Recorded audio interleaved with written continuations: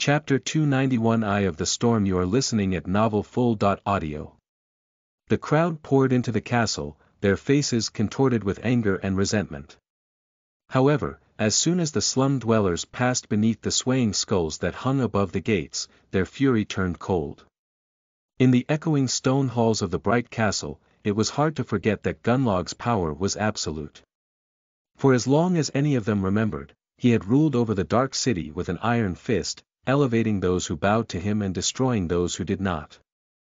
Countless men and women had tried to challenge the Bright Lord in the past, great people, terrible people, and everyone in between.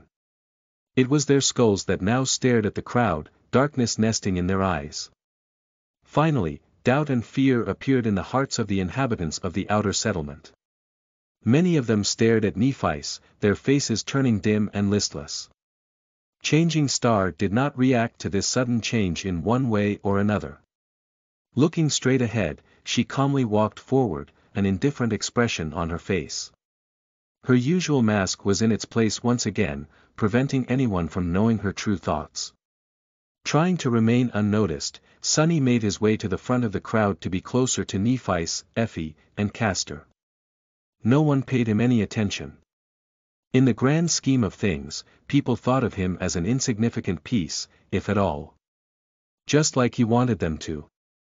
From his point of view, the atmosphere in the bright castle seemed to be a bit strange, and not because of the invading horde of slum dwellers. Its halls and corridors were too empty, too lifeless. He didn't see any people hurrying on their daily business, as they always would. Even the opulent desk in the entrance hall was empty, the clerk usually present behind it absent for some reason. Where is everyone? His question was soon answered. Entering the throne room, he saw hundreds of sleepers standing along its walls, waiting to meet them. It seemed as though the whole population of the bright castle had gathered here. There were the guards, the hunters, the artisans, the quiet handmaidens. Even people who paid tribute to remain in the castle were all there. Sonny noticed a few familiar faces. Stev, the large man in charge of the memory market, stood uncomfortably near the members of the host. There was also Iko, the owner of the gambling den, and many others whom he remembered from his brief stay in the castle. The air was tense and heavy. It seemed that not all of these people had come to the throne room of their own free will. Many of them had troubled, frightened expressions on their faces. Others were relaxed and joyful, waiting for an entertaining show with dark fascination burning in their eyes. What disturbed him the most were the several figures of nightmare creatures standing among the humans. Those were the echoes belonging to the inhabitants of the castle, each one more terrifying than the other. Why are they out of their owner's soul seas? On the raised dais at the far end of the great hall, illuminated by the false stars that were carved into the wall of the dark alcove, the 4 lieutenants of the Bright Lord stood. There was Gemma, the leader of the hunters, Keto, the chief artisan, and Saishan, who was in charge of the handmaidens. And Haruz, of course. Sonny stared at the dreadful hunchback, who just stood there with his usual bored expression, looking at the wall. He was pretty sure that today, at least one of them was going to die. As if feeling his gaze, Haruz suddenly turned and glanced at Sonny. This time, however, Sonny did not look away. He stared straight into the hunchback's glassy eyes, a calm and calculating expression on his face. L.RG, I wonder how he killed all those people without being seen even once. With so many victims, somebody had to catch a glimpse of this butcher hard at work. What aspect ability does he possess? How do I counter it? Haruz stared at him for a few moments, then tilted his head and smiled with strange amusement. A second later, he turned away and looked at the wall again, seemingly losing all interest. Meanwhile, Tessai walked to the middle of the hall and threw Effie down, forcing her to kneel on the floor. Then, he gave Nephice a dark look and joined the other lieutenants on the steps leading to the throne. The 200 or so slum dwellers were standing at one end of the throne room, their faces grim and full of dark apprehension. With the exception of those directly serving Changing Star, most of them were dressed in dirty rags, with only a few wearing a proper armor. Some were unarmed, some had memories or makeshift weapons hanging on their belts, and some even had swords hastily fashioned out of the talons of the slain Spire messenger. Opposite them, with their back to the throne, stood the people of the castle. Many of them looked like they didn't want to be here, but more had contempt and indignation in their eyes. Those were mostly the members of the host, who were more than 200 people strong. Each of them was clad in a sturdy memory armor and wielded enchanted weapons. They were strong, well-fed, and experienced in combat. The hunters, especially, were a formidable presence despite their comparatively small number. They were looking at Nephice with intense hatred, the memory of her killing one of their own in this very hall still fresh in their minds. Changing Star stood beside Effie in the middle of the empty space between the two groups, looking at the white throne. Her ivory face was cold and indifferent, and her silver hair glinted in the rays of sunshine that fell through tall windows. Sparks of light were dancing in the depths of her calm gray eyes. She was the focal point of everyone's attention and the target of the dark storm of emotions that raged between the ancient walls of the castle today. If it bothered her, she did not show it. And then, finally, the bright lord himself appeared. Sunny knew that Gunnalug entered the great hall even before seeing him. He knew it because of the sudden change in the people that surrounded him. It was as though a wave of invisible pressure had crashed into the crowd, forcing them to groan and bend, almost buckling to the ground. Their legs trembled, their faces paled, and drops of sweat appeared on their skin, as well as fear and panic in their eyes. The mastermind behind this ghoulish spectacle had finally arrived. Chapter 292. Just cause you are listening at novelfull.audio. Gunnlod looked just like the last time Sunny had seen him. Like a golden demon born of some harrowing hell. The bright lord was tall and had broad, powerful shoulders. His body was clad in a strange armor that seemed to be made out of molten gold.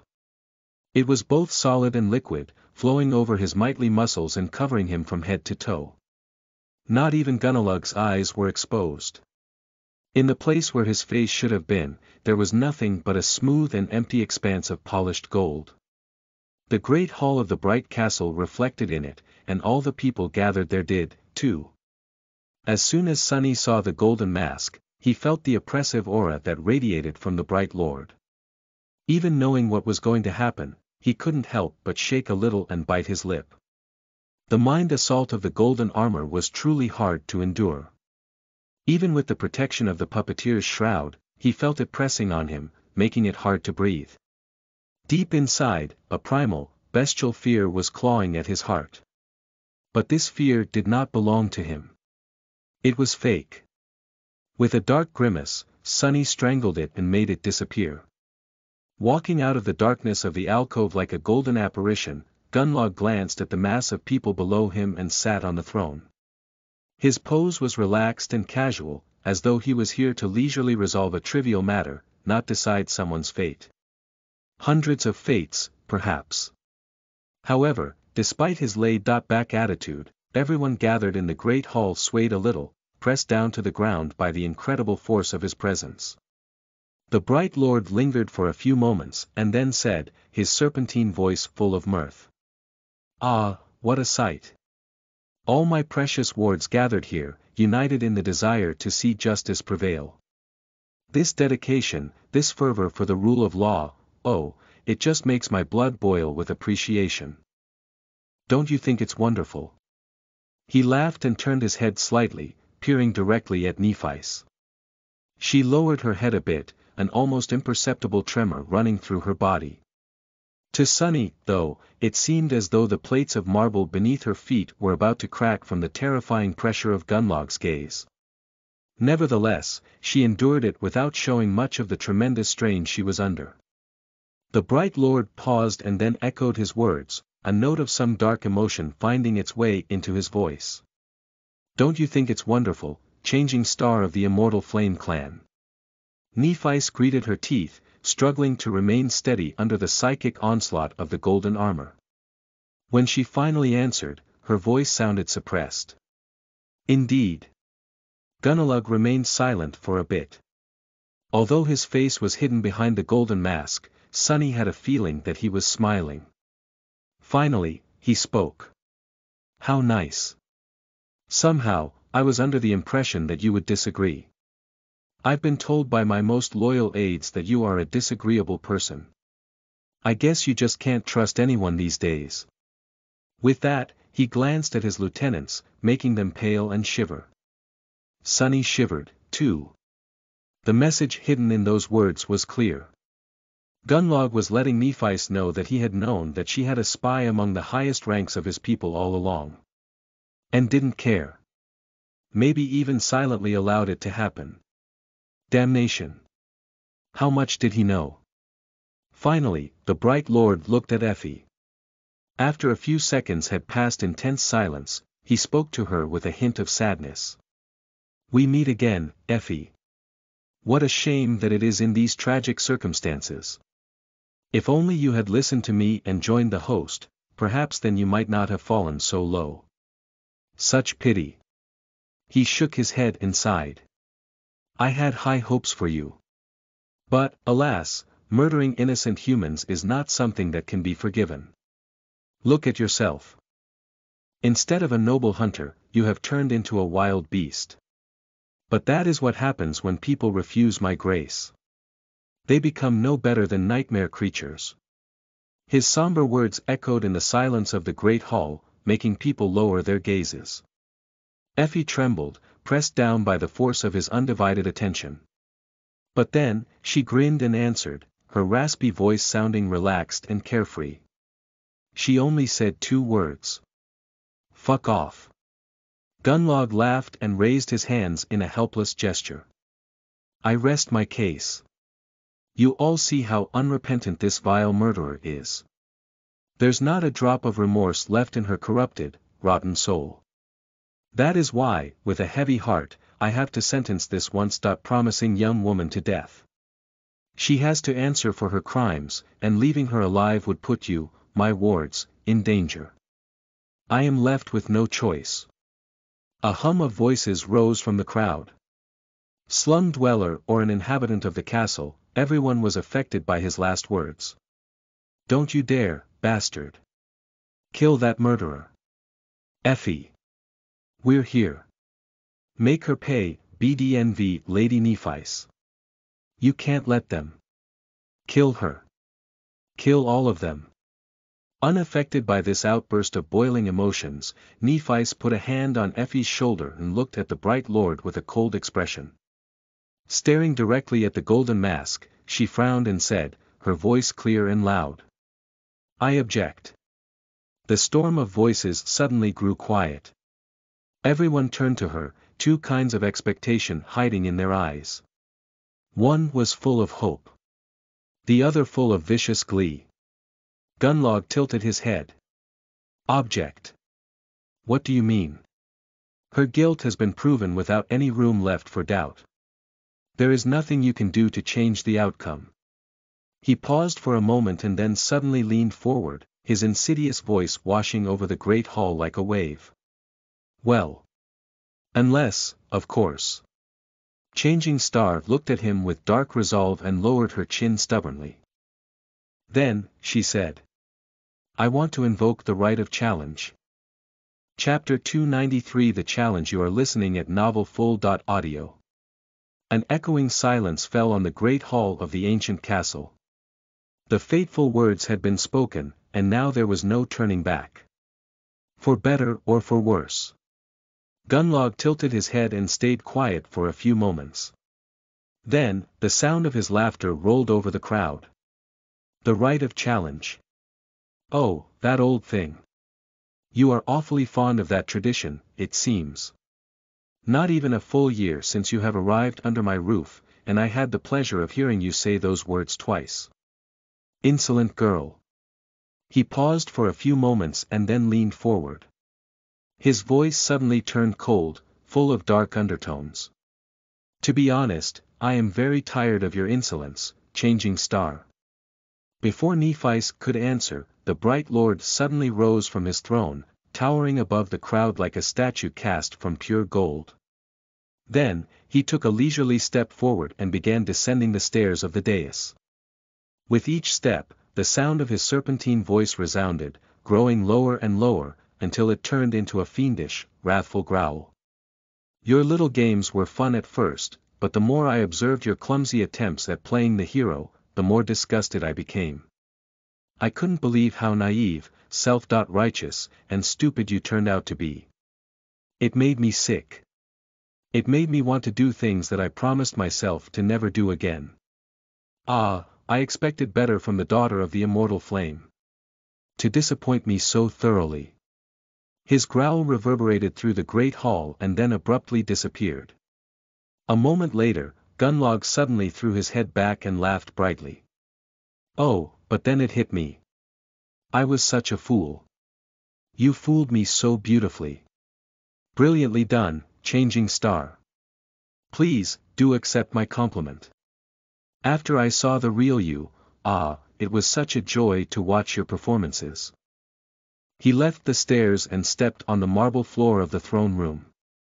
The crowd of the castle inhabitants parted in front of him, people hurrying to get as far away from the oppressive aura of the golden armor as they could.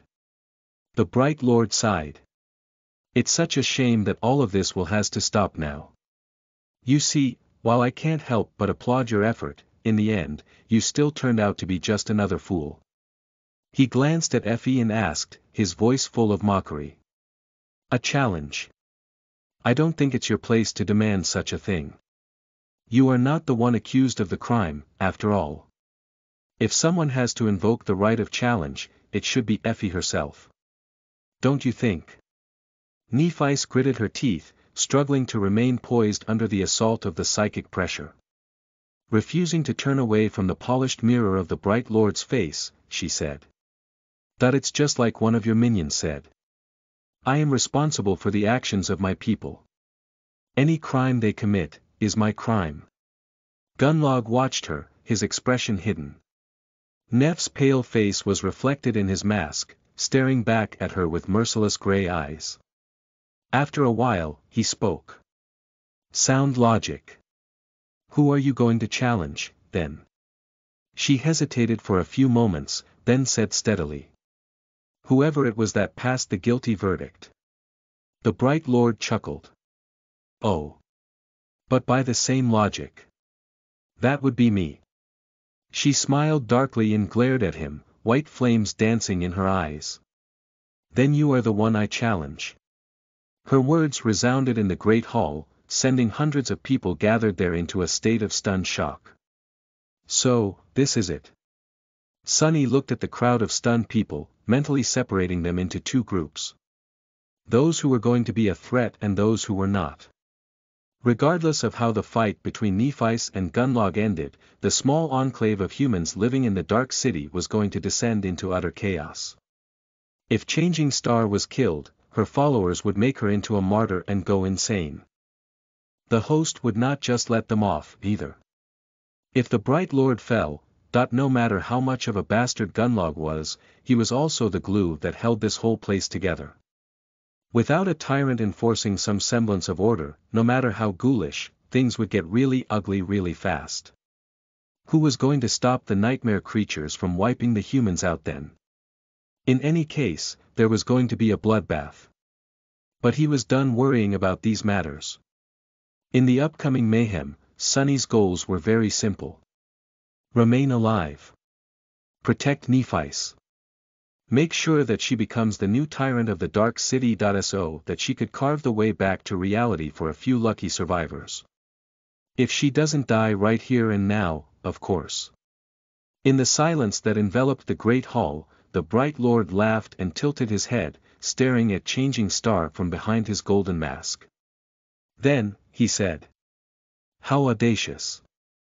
I wonder what gives you the confidence to dare challenge me. Various people have tried to kill me, you know. I have a little hobby, actually, collecting their skulls. Come to think of it, your pretty head would look really well in my collection. Suddenly, he raised a hand and gestured to his forehead. Don't tell me that it's all because of that little toy that you took off the First Lord's corpse. Oh, no.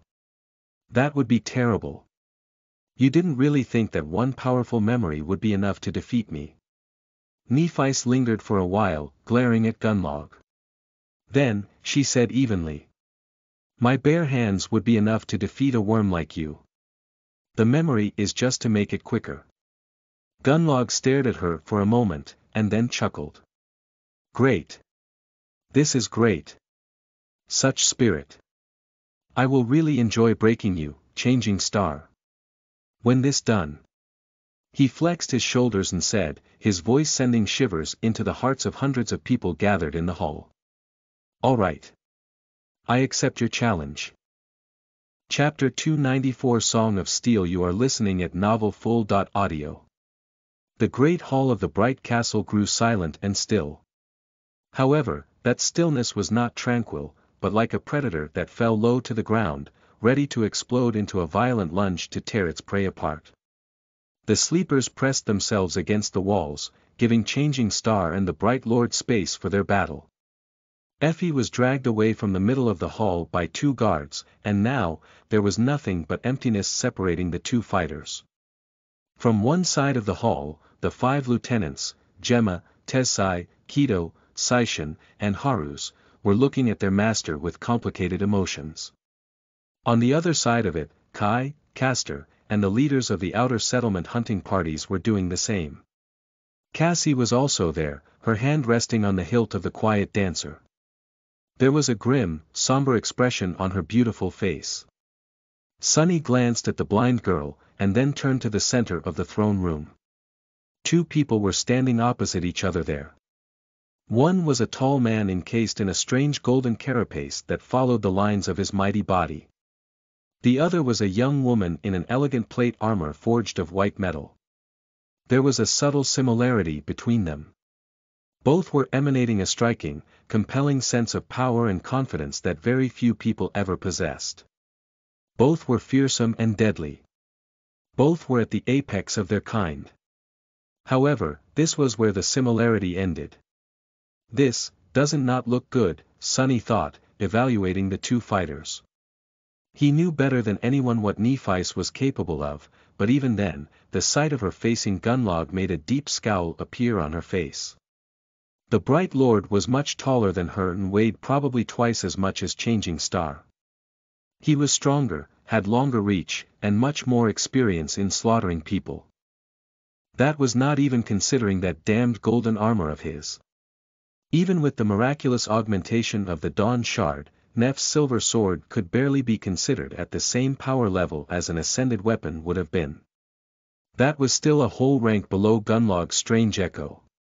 Trying to break through that armor was going to be as hard as cracking the shell of a carapace centurion with a sword forged from mundane steel. Incredibly hard, if not impossible.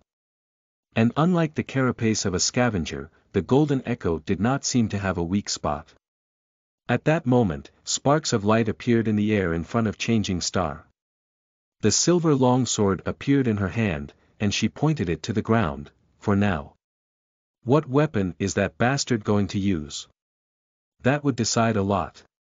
Sunny was sure that Gunlog possessed an arsenal of powerful memory weapons. But how powerful were they exactly? He glanced at the Bright Lord, expecting to see the same sparks swirling around his hands. However, there was none. Instead, the liquid gold flowed forward and assumed the shape of a heavy battle axe, which Gunlog then grasped and leisurely put on his shoulder. The polished mirror of his mask reflected the slight frown that appeared on Neph's face. Damn it.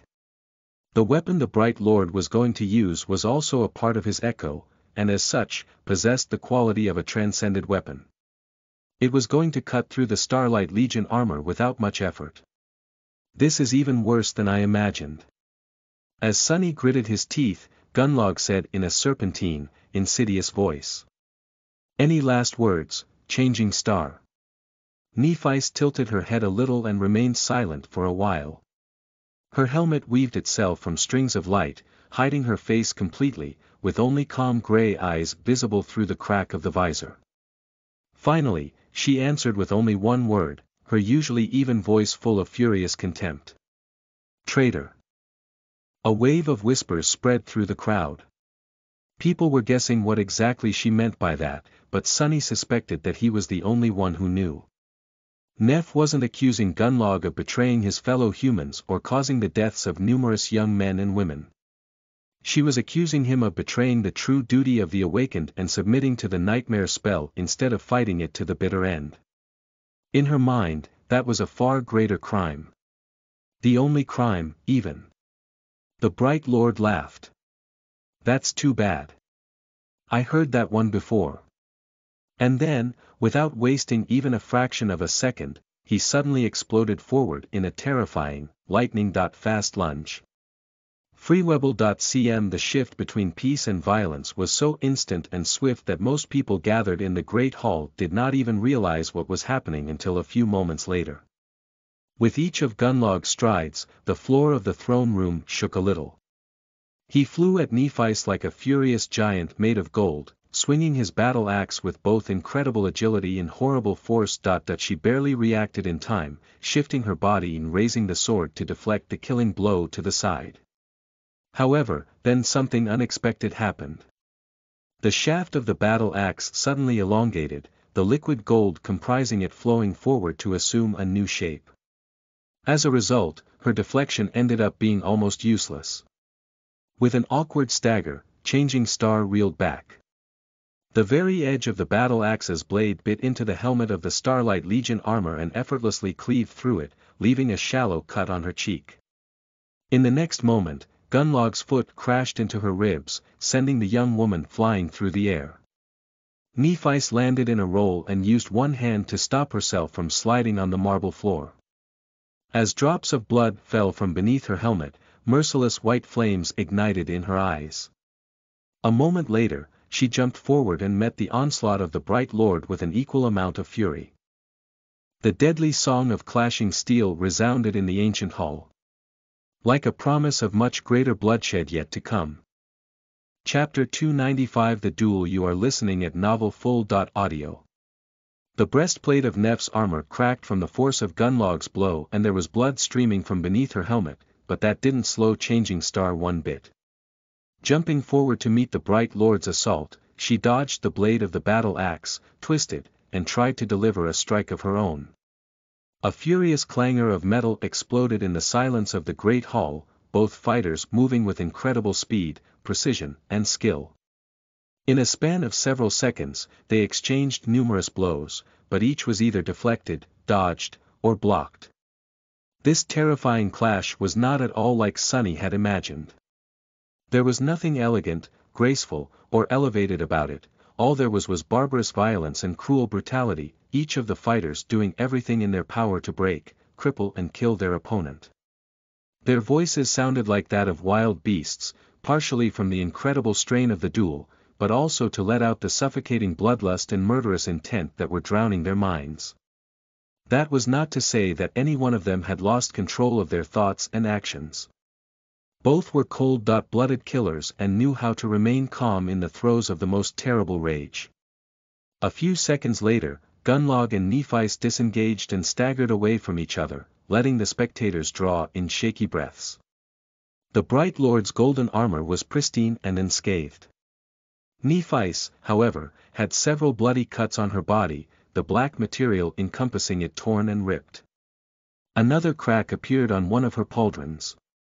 She glanced at it briefly and then indifferently turned back to watch her enemy. Everyone in the throne room, in one way or another, was thinking about the same thing, a cold and sickening feeling slowly spreading through their chests. How would they fare in such a fight themselves? The answer was simple: they would have been long dead, eviscerated in mere seconds by one of these awesome fighters. Everyone felt death breathing down their necks. Among all the people watching their fight, however, there were two who observed Changing Star's every move with a special kind of attention. They were Sunny and Castor.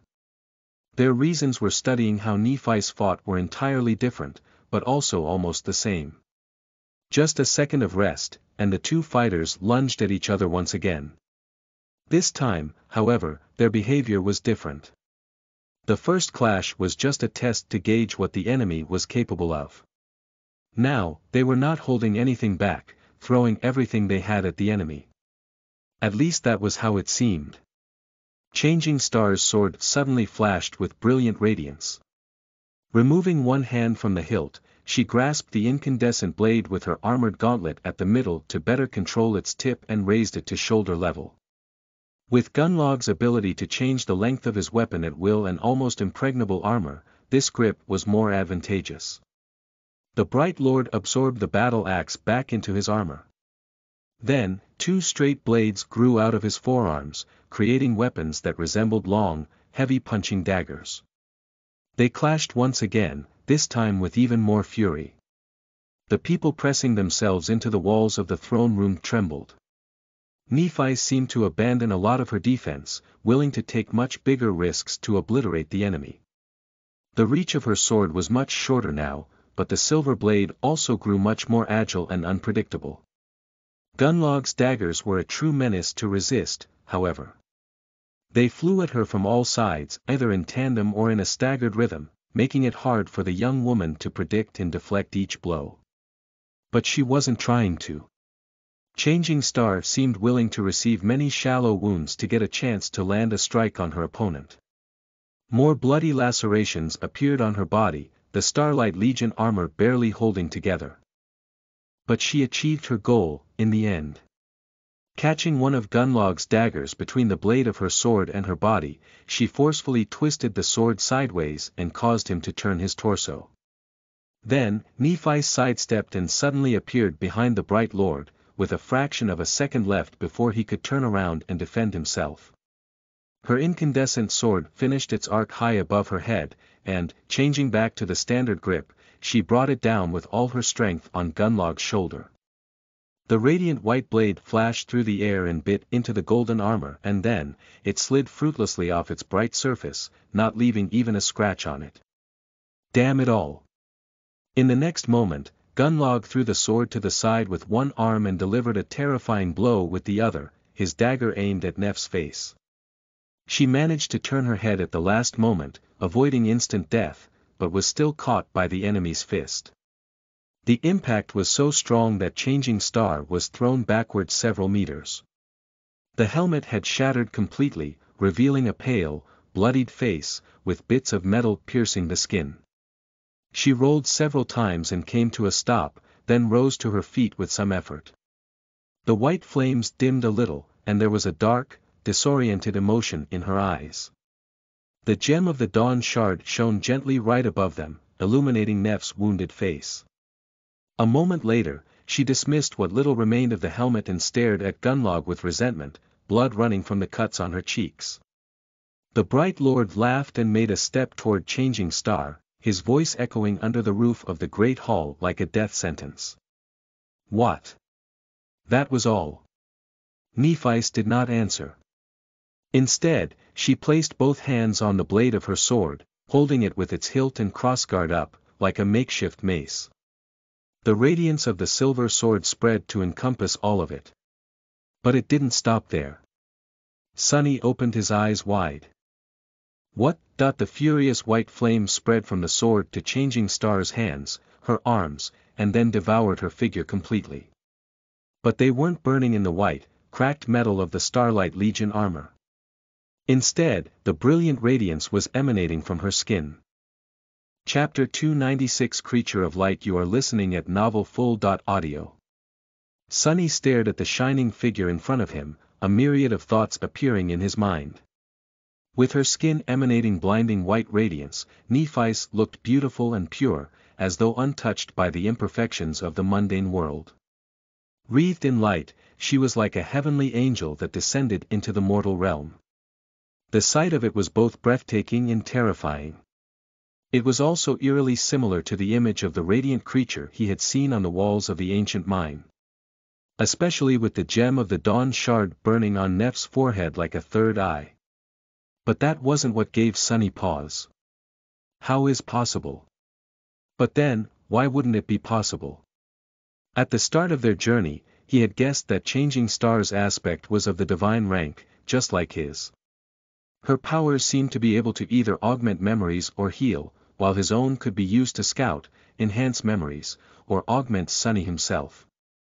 Because Nephi's had never used the white flames to achieve that last effect, he had assumed that she was incapable of doing so, and thus her aspect, while powerful, was less versatile. But augmenting herself was exactly what Neph was doing right now. Sunny knew it instantly. She wrapped her body in light just like he had wrapped his own body in the shadow countless times.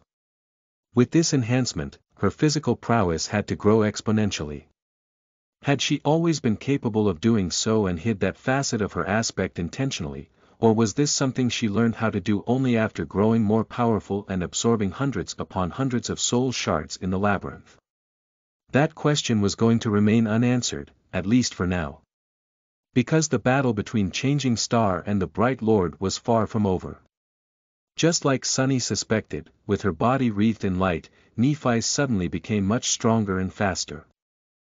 If before she was visibly weaker and slower than Gunlog, even if not by much, now, it seemed the other way around. She dashed toward the enemy, batted away one of the daggers, and delivered a crushing blow right to the polished mirror mask. This time, there was a slight mark left on the surface of the golden armor by her sword. The two of them became locked in a ferocious battle, dozens of attacks flying at each fighter. The clangor of metal grew in volume, turning into an almost deafening cacophony. Changing Star was fighting with abandon, more and more wounds accumulating on her radiant body. However, she also managed to land several more blows, each striking at the golden mirror of the Bright Lord's face. Slowly, a hint of a crack started to appear on its surface. Sunny also noticed that her wounds weren't healing. It seemed as if Nephi's was only capable to support two effects at the same time, one augmenting her sword, the other her body. To summon the healing power of the white flame, she had to sacrifice one or the other. But she was unwilling to. A few moments later, it seemed as though Gunlog was slowly starting to lose ground. His enemy was just too fast, powerful, and ferocious. More and more strikes landed on the golden armor, and although it seemed to hold, for now, it was clear that the continuous blows were taking a toll on both the Bright Lord and his echo. However, the Golden Serpent had a few tricks up his sleeve, too. When the momentum of the fight began to favor Nephi's, he suddenly chuckled and turned his face to catch her reflection in the mirror mask. A second later, the sound of muffled groans could be heard escaping from the mouths of hundreds of people. The psychic pressure emanated by the Bright Lord suddenly increased manyfold, throwing some people to the ground and making others stagger. Sunny saw blood flowing from people's noses, eyes, and mouths. He himself also felt it and gritted his teeth, struggling to remain standing. He almost failed. Changing Star, who was at the center and the true target of the mental assault, let out a pained yelp and staggered. That was the moment when Gunlog stepped forward and stabbed her through the chest with one of his daggers. As the long blade pierced the lithe body of the young woman and exited from her back, he said in a calm and friendly voice. There. That's enough. Go die now, stupid girl. Then, he twisted the dagger, making her scream once again. Nephi stared at him, blood flowing from her mouth. Then, she raised her sword and hit him in the face with the pommel, again and again, until a small crack finally appeared on the surface of the mirror mask. But the crushing wave of mental pressure did not go away. Instead, it only increased. Gunlog laughed. Are you done? No. Well, let me help you then. His second daughter flashed through the air, slashing Nephi across the wrist. With the tendons cut, the silver sword fell from her hand, its radiance dimming. Nephi used her other hand to push the Bright Lord away and slid off the blade of the dagger, then staggered away, eventually falling to her knees.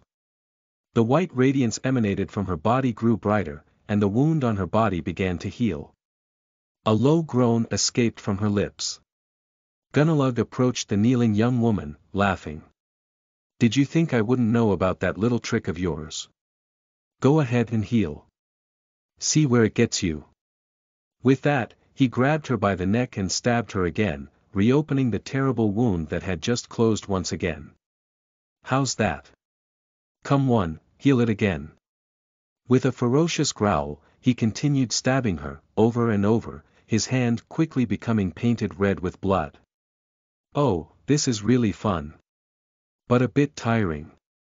How about I just cut off your pretty head right now and end this?" Nephi spat some blood and turned her head to face him. And then she closed her eyes.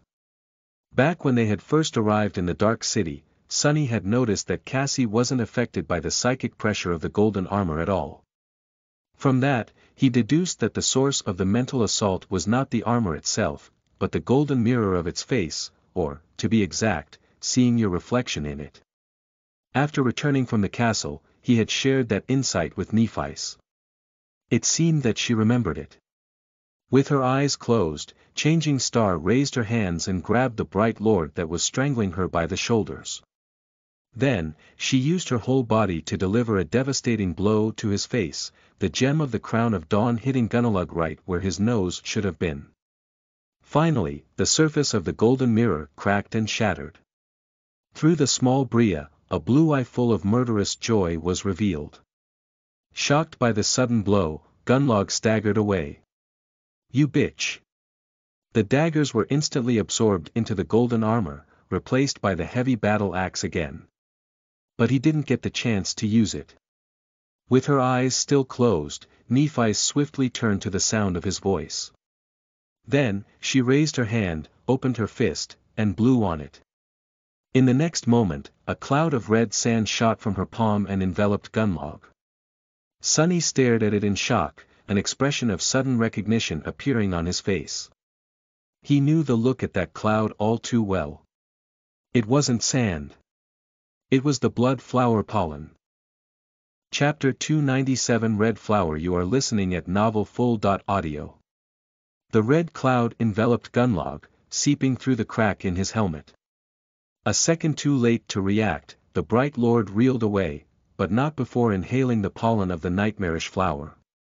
Sunny didn't know when and how Nephis had gotten it, but he knew that he wasn't mistaken. This was the pollen of the blood flower, the grisly parasitic blossom that he himself had the misfortune of inhaling once, a long time ago.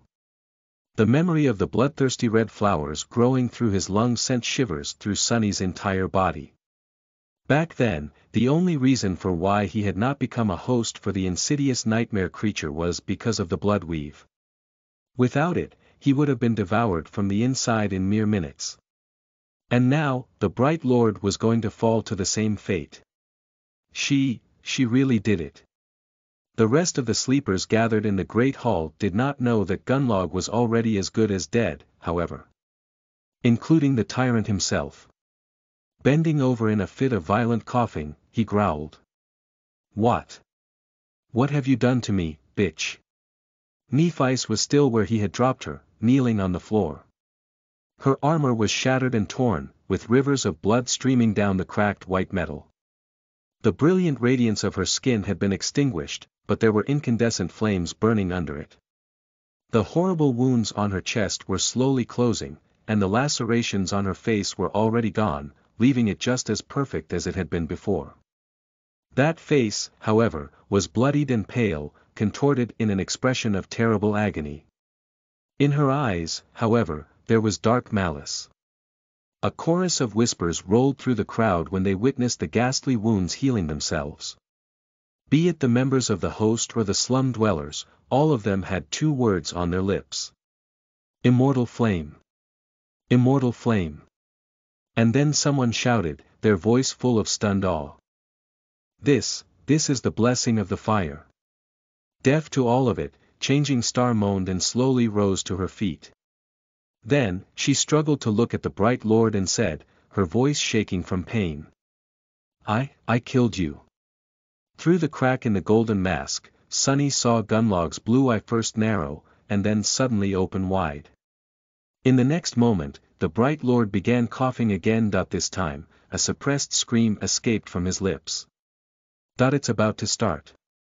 Sunny shifted a little, subtly positioning himself closer to Castor. Gunnlod, meanwhile, staggered and groaned. There was blood dripping from beneath his broken mask. Then, a shaky laugh resounded in the throne room of the ancient castle. "Ah, did you really? What a surprise. He dropped his battle axe, which then turned into a puddle of liquid gold and merged with the strange armor. He took a step toward Nephi's, but then swayed and fell to one knee. For a few moments, the bright lord remained motionless. Then, his body convulsed, more blood spilling through the cracks in the visor of his golden helmet. A muffled scream could be heard once again, full of torturous pain. Hundreds of people were watching him, stunned, their eyes full of disbelief, anger, and terror. The bright lord raised his head and glanced at Nephis, then hissed. "What a joke! I can't die like this." Changing Star looked down on him, her face cold and motionless. There was no triumph or gloating in her eyes. Freewebble.cm. But there was also no mercy. Turning away, she hesitated for a moment and then said, her voice strangely gentle. "Rest easy now. Your nightmare is over." Gunlog stared at her in disbelief, and then suddenly laughed.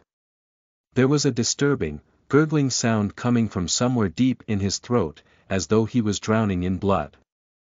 "Good, this is too good. Yours is only starting, though." With that, he slowly rose and then turned away. Swaying, the bright lord took one step forward, then another. The crowd watched silently as he arduously made his way to the steps that led to the throne of white marble and climbed them, blood spilling from the cracks in his helmet, his golden armor flowing and swirling around his body in a state that resembled panic. Finally, Gunlog reached the dais and fell on his throne, looking down on the great hall of the ancient castle with a strange, wistful expression. Then, he strained to say something, but became twisted in a violent coughing fit instead. In the end, he just whispered a few almost inaudible words and leaned on the back of the throne, his body relaxing. Sunny was perhaps the only one who had heard him, due to the fact that his shadow was hiding in the darkness of the alcove all along. "I tried. In the beginning. I really did." This was what Gunlog had whispered. And then, he grew still. The bright lord of the dark city was dead. Sunny knew it instantly because of the fact that the terrible psychic aura pressing him to the ground suddenly disappeared, letting all the people around him move and breathe free. Knowing what was about to come, he glanced at the far end of the great hall one last time. A corpse in golden armor was sitting on the throne, a beautiful red blossom appearing from the crack in his polished mask. A few moments later, the armor suddenly shined with white light and then disintegrated into countless sparks, revealing the man who had ruled this cursed place for many years with an iron fist. Gunlog was surprisingly handsome. Even though his face was covered in blood, it was easy to tell. He had a short beard and long blonde hair. One of his eyes was gone, eaten through by the blood flower, and the other was quickly turning glassy. What surprised Sunny the most, though, was how young he looked. It was hard to imagine the bright lord as anything but powerful and ageless, but in fact, he was no older than 27. Somehow, Sunny had forgotten that fact. Kids. All of us here are just lost kids. He didn't waste too much time thinking about that, though.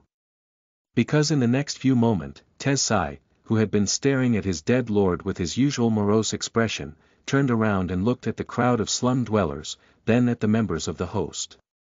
The giant lingered for a second and then said, his deep, dark voice reverberating through the ancient hall. "What are you waiting for? Kill them all." And then, everything descended into madness. Chapter 298 Fire and Blood. You are listening at NovelFull.audio. The first guard to follow Tessai's order lunged forward, summoning his weapon, and fell to the ground, a heavy kunai suddenly appearing in his eye. Due to everyone's attention being drawn to the bloodied figure on the throne, no one noticed as Sunny moved his hand slightly, letting the prowling thorn fly. He wasn't looking at Gunlog, though. His eyes were drawn to Nephis, while his shadow watched Castor. When the bright lord died, something strange happened to Changing Star. Her eyes opened wide, losing focus, and then she swayed a little and fell to one knee. Her body was busy rearranging itself after absorbing a huge amount of soul essence, which made Nephice vulnerable for a few moments. That was when Tezsai had given his order, and that was when Sunny threw his kunai and killed the guard rushing to attack the slum dwellers. Someone screamed, and in the next moment, the great hall of the castle descended into chaos. Unnoticed by anyone, Castor suddenly turned into a blur. Not so fast. Sunny was thrown off his feet and awkwardly fell, his wrist screaming in pain. He had achieved his goal, though. Even while falling, he saw the proud legacy rolling on the marble floor, tripped by the invisible string of the prowling thorn. A second later, hundreds of sleepers clashed against each other, their suppressed rage, bloodlust, and murderous resentment finally exploding into a storm of violence. The white marble was instantly painted red with blood. The guards slaughtered indiscriminately, their powerful memory armaments and training giving them a vast advantage over the disorganized crowd of slum dwellers. But they weren't killing just those who came from the outer settlement. In the panic and havoc that engulfed the throne room, differentiating friend from foe was not an easy task. Sunny saw several artisan assistants fall to their blades, as well as a few unlucky people who had paid a heavy tribute in exchange for the promise of safety. With Gunlog gone, that safety was now gone, too. It almost seemed as though the guards didn't care who they killed, or were even glad to be let off the chain. Even if there were those among them who had preserved some vestiges of conscience, now, it was utterly gone, devoured by the crowd instinct and the exhilaration of being free from all restraints. Their faces were contorted with ferocious grimaces, and their eyes burned with rage, hatred, and tenebrous joy. This was perhaps the most disturbing and frightening thing that Sunny had ever seen, and he had seen some of the most chilling horrors the dream realm had to offer. How can humans do this to other humans? But that question was moot, and also hypocritical. Humans were indeed the most adaptable of creatures. When they needed to, they were easily able to devoid their victims of the status of a human being, thus absolving themselves of any guilt or sin. Why feel guilty for slaughtering cattle? Creatures worse than cattle, even. Hateful pests. Sunny had practiced that simple mind trick himself in the past. These thoughts only took him a fraction of a second. Jumping to his feet, Sunny summoned the Midnight Shard and dashed toward Nephice. The slum dwellers, meanwhile, came to their senses and met the assault of the host with as much fury and bloodlust. Even though they were less experienced, well-fed, and armed, their resolve and exalted fury made up for that. Protect Lady Nephice. Kill the bastards. Judgment. The two forces clashed, eviscerating anyone who had the misfortune of being stuck between them. Screams of terror and pain filled the great hall. The floor turned slippery with blood, and dead bodies piled on it, staring into emptiness with wide eyes. Sunny saw the scarred hunter from before dive under the strike of a young guard and drive the tip of his sword into the enemy's throat. He saw several hunters of the host lunge at Effie, who had easily tore the rope that bound her arms and met them with a ferocious grin, the beautiful bronze spear weaving itself from sparks of light in her hands. He saw Tezsai crushing a random sleeper's skull with a heavy mace. The poor youth was only guilty of getting in his way. He saw people screaming in fear as they tried to flee the hall. Many fell on the floor, and were then crushed under the feet of the panicking crowd. The problem was, he didn't see Castor. Arriving near Nephice, Sunny batted someone's sword away and then punched his opponent in the face, causing him to fly back with a pained scream. He looked around, trying to notice the proud legacy, his mind cold and collected. And there, he saw him. Castor may have had plans to kill Changing Star at the moment of her weakness, but thanks to Sunny's subtle intervention, he had lost that chance. Now, the legacy had bigger problems on his plate.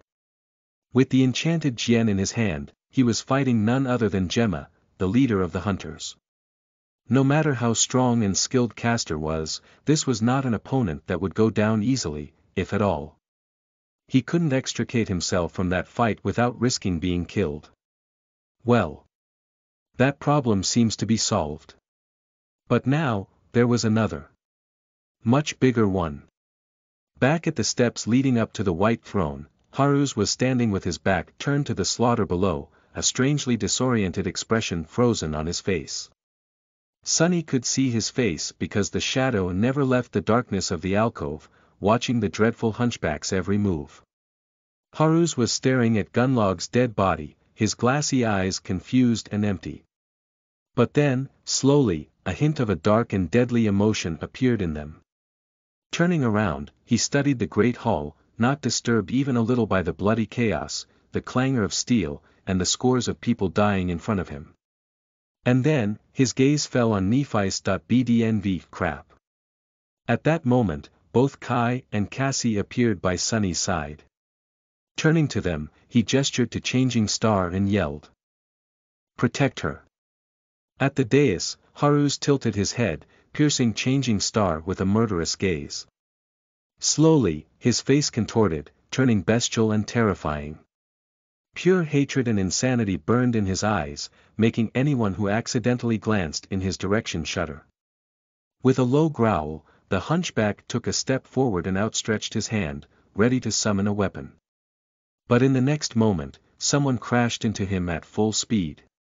Even though Haruz had dodged the flying blade at the last moment, the force of the impact was such that both men flew back, into the darkness behind the throne. Breaking through a wooden hatch that was hidden there, Sunny and Haruz rolled down a long flight of stone stairs and left the havoc of the great hall behind. A few moments later, they landed on the floor of a wide corridor and were thrown away from each other. Sunny twisted his body to regain his balance and used the midnight shard to stop himself from sliding even farther away. Then, he rose to his feet and looked darkly at Haruz, who were similarly just standing up. A cold glint appeared in his eyes. Just like Sunny had expected, today, one of them was going to die. Chapter 299 Twisted Reflection. You're listening at NovelFull.audio. Out in the great hall of the ancient castle, the air was full of screams and clangor of steel, with rivers of blood being spilled on the white marble floor. But in the wide corridor Sunny and Haruz had found themselves in, the havoc that reigned above seemed muffled and distant. It was just the two of them here. Picking up the midnight shard from the cold stones, Sunny flexed his shoulders and looked at the hunchback. There was a dark, icy fire burning deep within his eyes. How wonderful! We are finally alone. The hunchback tilted his head and stared at him with his glassy eyes, not saying anything. A slight smile appeared on Sunny's lips. What, no reaction? Well, fair enough. Allow me to introduce myself, then. My name is Sunny, and I've been craving to kill you for a long, long time. Haruz remained motionless, looking at him with the same indifferent, bored expression. A hint of anger appeared on Sunny's face. Taking a subtle step sideways and slightly turning his torso, he said in a casual tone. To tell you the truth, Haruz, I have killed many monsters. Some of them were nightmare creatures, and some were men. I killed a person or two, as well. But I have never done it out of malice. I've never enjoyed it, too much. He paused and then spat, his voice shaking. But I will enjoy killing you. Sunny grasped the hilt of the midnight shard with both hands and took a step forward, piercing the hunchback with a furious gaze. You embody everything that I despise. The mere fact of your existence offends me. You sicken me, and for that reason alone I am going to end you. You don't deserve to live. Haruz blinked and continued staring at him, motionless. Sunny stopped a few meters away and snarled, frustrated at the lack of response. Do you have any idea what I had to do, what I had to sacrifice, how many things I had to let go of to save myself from becoming someone's slave? And here you are. Living as one of your own free will, bastard, what gives you the right? Who gave you the idea that you can breathe the same air as I do? The hunchback finally showed a sign that he had heard Sunny. With a slightly irritated expression, he shook his head and said. Talk, talk, talk. You talk too much, little worm. Sunny grinned. A dangerous spark appeared in his eyes. Yeah. Well, what are you going to do about it? Haru smiled, too. His smile was cold, unnatural, and frightening. Break you apart. You will have to die, anyway. All of you will. Sunny raised his eyebrows. Oh, really? Why is that? The hunchback shrugged and outstretched his hand. Weaved from the sparks of light, a heavy chain appeared from the air, wrapped around his arm from wrist to elbow. Then, he grimaced and straightened his back as much as his deformity allowed him. Before, he seemed to be of the same height as Sunny. But now, Haru's towered above him almost as much as Tensai had, his twisted figure radiating a sense of vicious, bestial power. As two menacing lights ignited in his pale eyes, he growled. Because this is the will of the Lord. Sunny laughed. Lord. The bright Lord. I don't want to disappoint you, fool, but your Lord is dead. Haru stared at him with sincere confusion. Then, a corner of his lips curled upward. With something that almost resembled pity, he said. Poor worm. You don't even understand what loyalty means, do you? Alive or dead, it doesn't matter. Sunny snarled. You're right. I don't understand. Finally, he raised his sword and prepared to attack. You know. I spent so much time trying to learn what your aspect ability and flaw are. But now, I am glad that I don't know. I don't want to kill you using a trick. I just want to obliterate you. Haru's listened to him. A mocking grin appeared on his lips. And then, Sunny suddenly became blind. A moment before, Sunny was looking at the hateful figure of the fearsome hunchback. Then, suddenly, his sight was gone, replaced by nothing except for boundless darkness. Almost immediately, a monstrous blow sent him flying back. Sunny hit the wall of the corridor and then fell to the floor, leaving a trail of blood on the cold stones. His bones groaned, but held together, if barely. Haru's, who had hit him in the chest with a fist, the heavy chain wrapped around his knuckles, lunged forward with terrible speed, aiming to crush the enemy's skull under his boot. His movements were swift and utterly silent.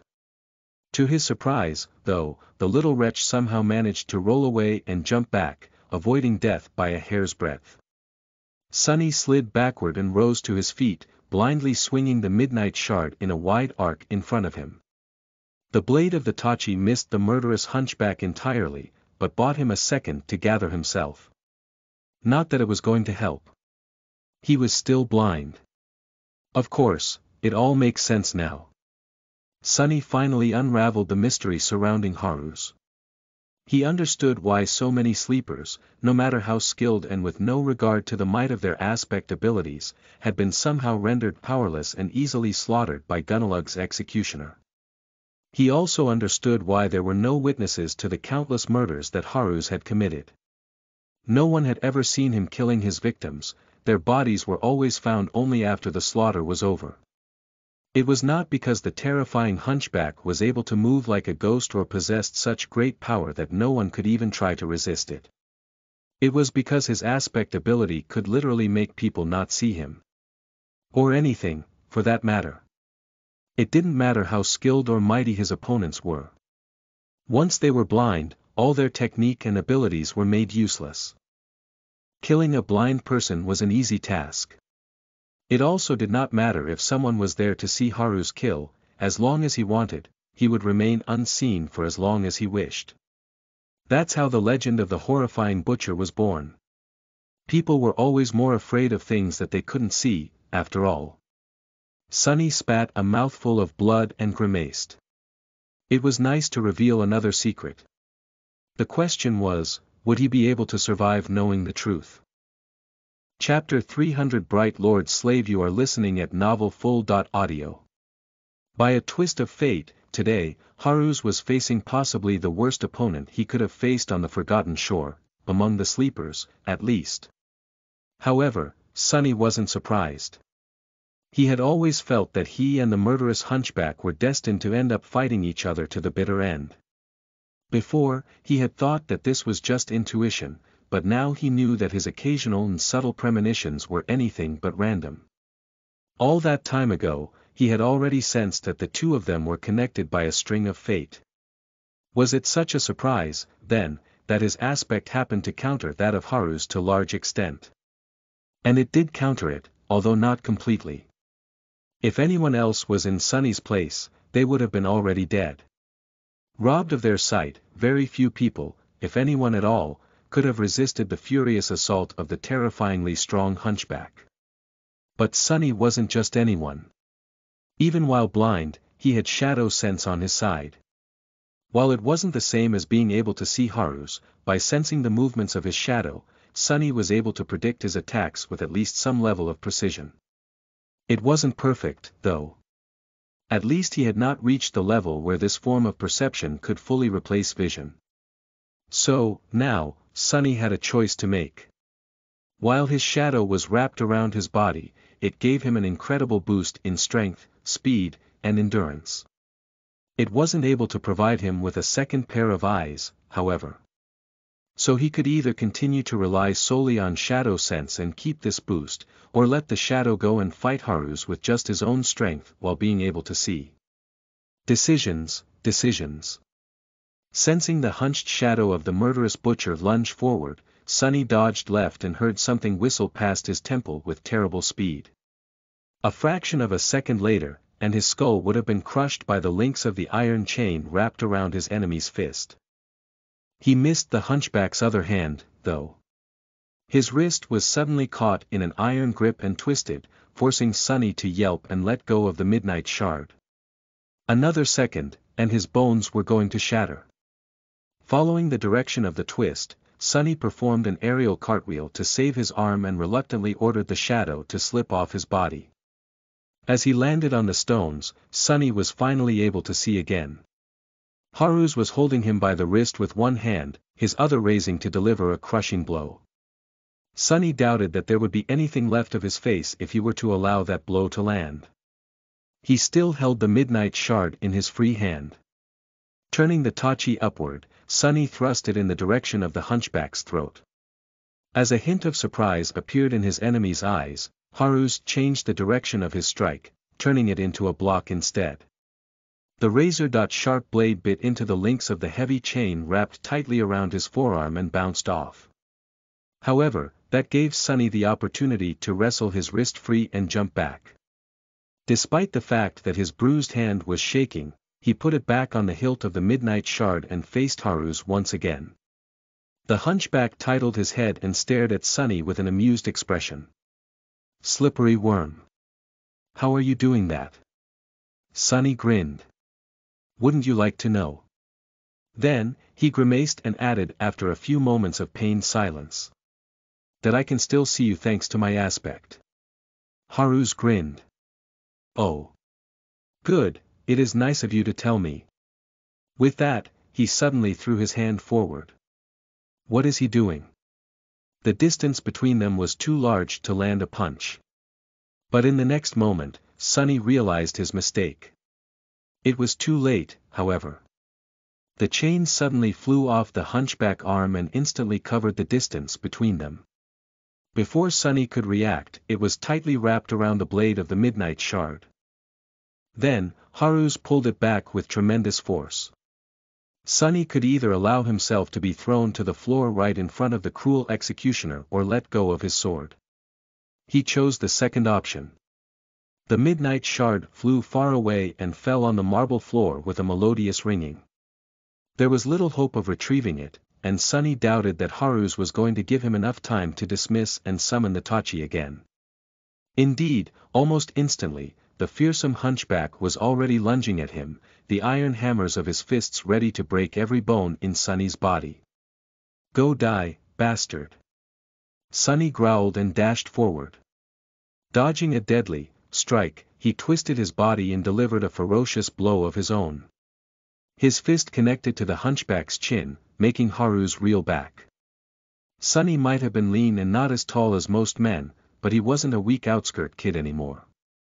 The power of 900 shadow fragments, each earned in a deadly fight against unimaginable horrors, coursed through his veins. He was much stronger than he looked. Strong enough to shatter stones with his bare hands. And yet, he wasn't nearly as strong as Haru's. While shaken by the blow to the face, the hunchback didn't look seriously hurt. But his next strike almost made Sunny buckle. For a few short moments, the two of them became entwined in violent, barbarous combat. Using their fists, legs, and even teeth, they did anything in their power to destroy the enemy. Haru's fought with the measured skill of an experienced killer, while Sunny fought with the desperate, feral cunning that his cruel upbringing had taught him. The hunchback was at a dire advantage in that fight. With his tremendous might and much larger weight and reach, all he had to do to win it was to wrestle Sunny to the ground. Knowing that, Sunny had done everything in his power to avoid being grappled. He twisted and moved, dodging the hunchback's large hands and delivering strike after strike. Soon, Haru's was bleeding from a half-dozen cuts on his angular face. Sunny, however, was in much worse shape. The hunchback's fists, and especially that damned chain of his, had left terrible marks on his body. The skin on his forehead was split open, and a stream of blood was flowing down his face. Usually, that would have blinded a person. But both of his eyes were already blind, he was using his shadow to see. How ironic. Still, it was just a matter of time before Sunny made a mistake. And very soon, he did. Sunny was only a fraction of a second late, but it was all Haru's needed to land one of his wide palms on his shoulder. Then, he gripped it with enough strength to make Sunny's bones groan, thus robbing the enemy of his only advantage, mobility. Bvec as Sunny's eyes opened wide, the hunchback grinned. Time to die, little worm. With that, he threw him against the wall, making a net of cracks streak through its stone surface. Hurt and disoriented, Sunny felt something cold and inevitable grip his neck. Looking his victim right in the eyes, Haru squeezed Sunny's neck and smiled. Good. It's good that you can see. Usually, they don't. Such a pity. Sunny raised his fist and hit the hunchback in the face, but to no result. He couldn't find the proper purchase or move his torso to deliver a proper blow. Regardless, he tried again, then again, then again.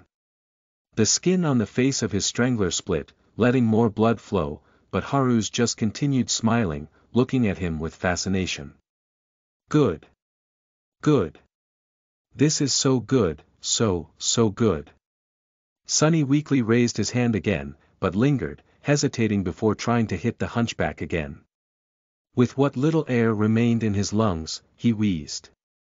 Hey, bastard, do you remember how I told you that I didn't want to use a trick to kill you? Haru simply grinned. Well, that was a trick. At the same time, he struck the hunchback in the face again. Knowing that these punches were not strong enough to change anything, Haru's didn't react. But this time, a ghostly blade suddenly appeared in Sunny's hand at the last moment. Unlike normal memories, this one weaved itself from nothing and almost instantaneously.